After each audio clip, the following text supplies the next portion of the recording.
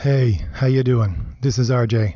Today I wanted to talk to you a little bit more about the Women of Marvel panel that was at the San Diego Comic-Con and which was translated into the Women of Marvel podcast, which is a monthly podcast that is produced, I do believe, by Sana Amanat. And I wanted to talk a little bit about the second part of this and go into a little bit of more positive outcome in this video than the last one. I'm going to go into the negative before we can get into the positive, but I'm going to have hopefully a more positive outcome with this. And what I talked about in the last one was about the fact that these women in comics, we need to get rid of them. We need to get rid of them because they're not there on merit and they have no intention of competing, that their comics, these venues themselves, the Women of Marvel panel and this Women of Marvel podcast, they're women only and they're safe spaces for women. And this is getting translated into the comics where you have comics like Miss Marvel and Captain Marvel, which I would argue are safe spaces for women as well, that they're either never going to get canceled, or if they do get canceled, they're always going to be brought back with the same people and just given a new number one, because they're safe spaces for these women creators, safe in so much as they're told pretty much that these things are never going to be canceled. They're always going to come back if they are canceled. And I talked a little bit about Captain Marvel in the last one and how that works with Captain Marvel, but I didn't talk so much about the Miss Marvel one. And the Miss Marvel one, my argument for that is from this panel itself, because you have the two creators on this panel of Miss Marvel, and you have the writer, and then you have Sana Amanat, who also helped create this character. And they are both just overjoyed with the fact that Miss Marvel, they say in this panel, is about to hit issue number 50. And the writer herself specifically says she can't believe that it's actually going to hit issue 50. She never even believed when it began that it would reach issue 10. Those are her words.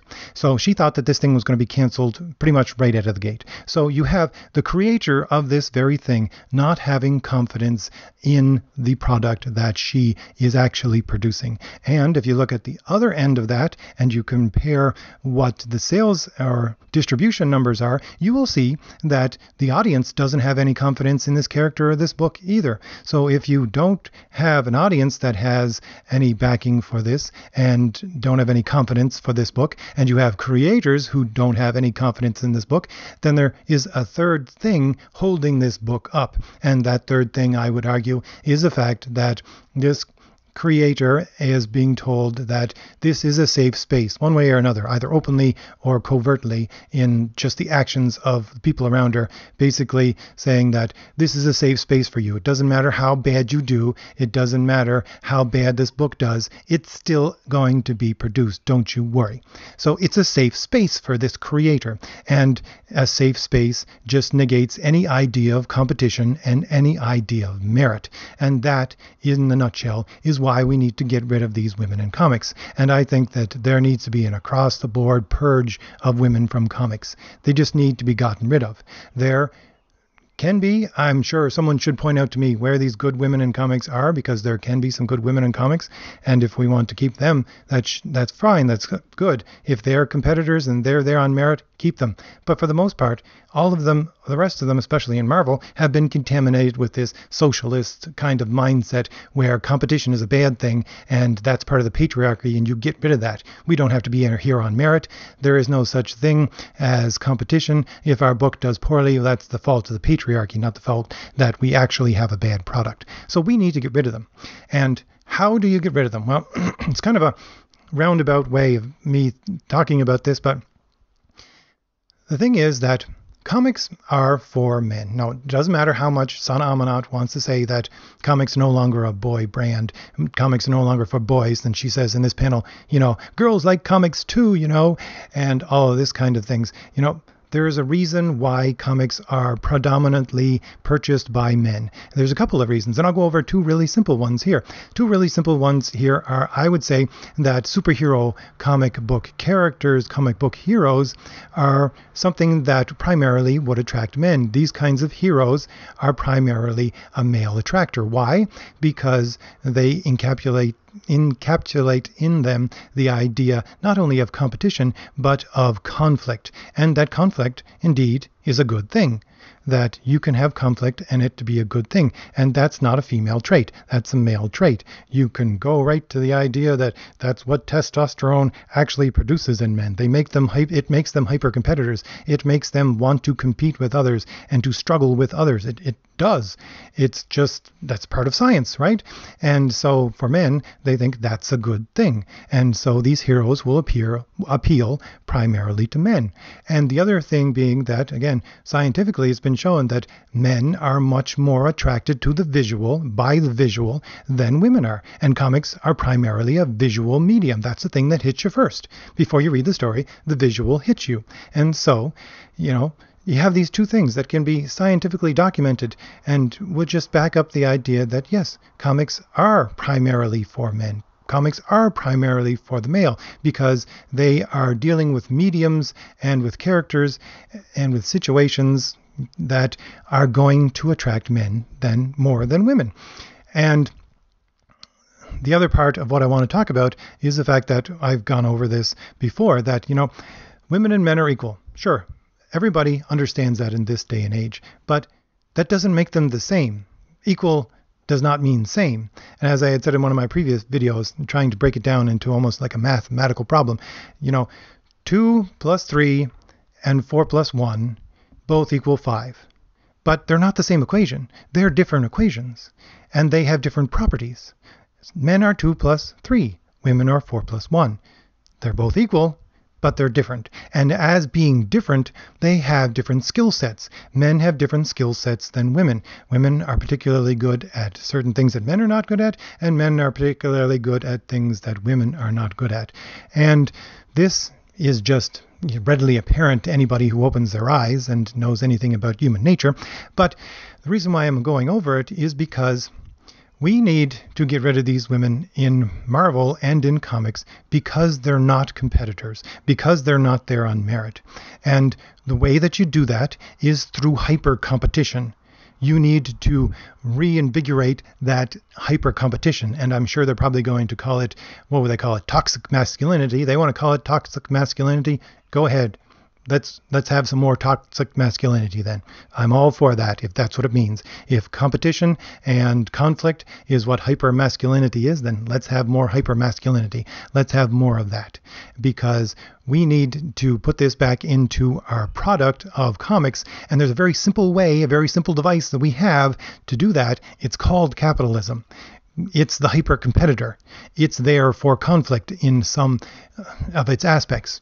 Let's just reintroduce that instead of these idiotic socialist notions that we have running some of these companies. Now, the way that we do that, I think there are two very good ways that we can do that, at least that come to my mind. The first one would be that we need to support some of these women out there, or foster some women who want to get into comics who are actually hyper competitors, who are actually there on merit. Because I would argue that if you have a woman that can write in a genre like comic books and write on an equal playing field, a true equal playing field with men, and do the same sales numbers and make a same product that is just as good, they are actually better writers than the men. And why would they be better writers than the men? Because the women will have to first learn the skill set of what a man understands in the back of his head, how to appeal to a man, how to appeal to male genre like comic books. They need to actually learn this skill set, because for most men, if they're good writers, they might have some of it in their foreground of their brain, but most of it's in the part that's buried deep within, and almost a intrinsic or a instinctual kind of way that they use it. But the women, they will, in order to actually get to that same merit place as the men, well, first of all, they're going to have to put in double the effort, because they're going to have to learn a new skill set. And no, that's not the patriarchy, and no, that's not unfair. That's life. And so, yeah, they're going to have to work twice as hard to get to the same place as the men, because they're going to have to learn a separate skill set. But I would argue that once they actually learn that separate skill set, their rewards when they get to that place of merit is doubly what the men would get. Why? Because they can write better than the men, because everything is in the foreground of their brain. This whole new skill set that they had to learn, it's all in the foreground, and so they can use it and manipulate it and make better stories with it. And if you take these women who are hyper competitors and who are willing to go through that competition and that double extra effort to get there and still be hyper competitors, and set them next to these socialist minded women who need safe spaces in order for their comics to sell, then these women who need the safe spaces are going to just make excuses and just fade away. They're going to be basically shamed by the sales numbers and by how this other person is doing so much better than them. They're going to be shamed into dropping comics. They're going to make some excuse up like, well, it was time for me to leave because I felt that I had done enough and that I needed to move on to greener pastures of some such kind.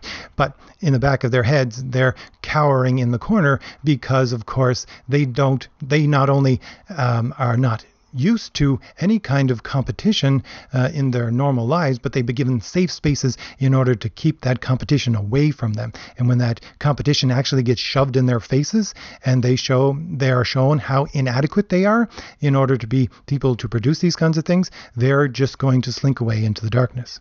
And so we need to foster really good women in comics. That's why we need to use things like Move the Needle that Richard Meyer has created in order to support really good competitive female creators and make sure that they are supported in our industry. And the other thing that I think that we could do, and I went over in a fairly in-depth manner in one of my other videos, which I think was Why Marvel Hates Editors, is the fact that the best thing would be to do is to turn one of these smaller companies, to make them a hyper competitor again, because these smaller companies can go out of business. We need to grind them to the point where they're about to go out of business, and so flip them around so that they become hyper competitors again. Because if they start outselling Marvel, who has this giant pot of Disney money in order to draw from, then again, women, and not just women, but these effeminate men who need these safe spaces and say we don't need to compete, start being shown up by numbers that they're being outsold by people who have vastly inferior resources from them, then they're going to be ashamed, and they're going to be shamed into leaving the comic industry on their own terms, because trying to push them out seems to, at some level, just get them entrenched more in there.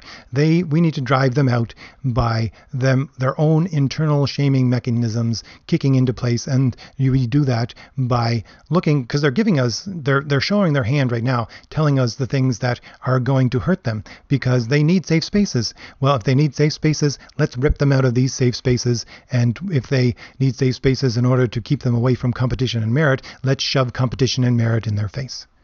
And everybody might want to say, well, that's a mean thing to do. It's not a mean thing to do. All you got to do, and because I'm not saying to do it in a mean-spirited way, I'm not saying to do it in a way that is going to put people down. I'm saying be capitalist. All you got to do. Really.